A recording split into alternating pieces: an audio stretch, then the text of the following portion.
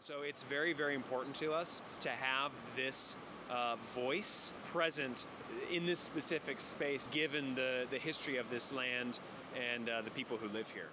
So my name is John Farmer. I'm the communications manager here at OMSI, and one of the key priorities for OMSI right now in terms of our visitors and guests and our property development is equity, access, inclusion, and diversity. That's extremely important to us right now, and especially serving populations and people and groups and organizations that are traditionally underserved. And so that's why we were so thankful to receive this grant from Metro, OMSI and the City of Portland, to undergo a feasibility study for a Center for Tribal Nations here on the property.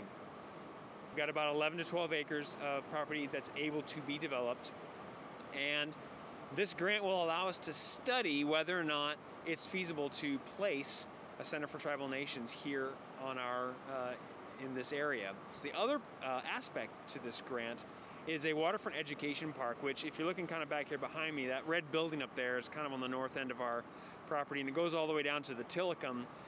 And this waterfront education park would be a space where we could really combine science, but science and indigenous knowledge, because there's so much wonderful information and knowledge and experiences wrapped up in the river with some of our indigenous populations and people that we want to share that. We want people to be able to walk through here and have just a really cool experience with the river that they wouldn't have been able to otherwise.